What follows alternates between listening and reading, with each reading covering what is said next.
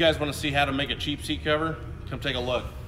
This is one of our competitor covers. We're looking at this side vinyl piece.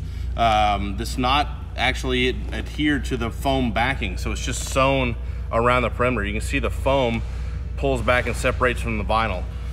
Here is a seat chop cover that has the foam laminated to the back, so you can see how nice and smooth it is. It's stiff and rigid, and it's not flopping around everywhere. So what does that really mean when you go to install it?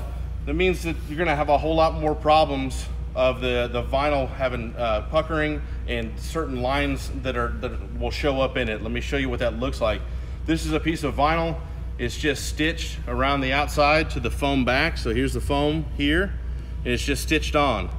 So if this cover was being installed, the top parts adhered on or hooked onto the frame and the bottom parts twisted one way or the other, you start getting a lot of these lines and puckers throughout the cover, okay? If you had it done the correct way, the seat chop way, laminated vinyl with the foam backing, you stretch it back and forth, stays nice and smooth. You get a whole lot more room for error during your install, so it looks like, you know, a professional installed it. That's the right way to do it.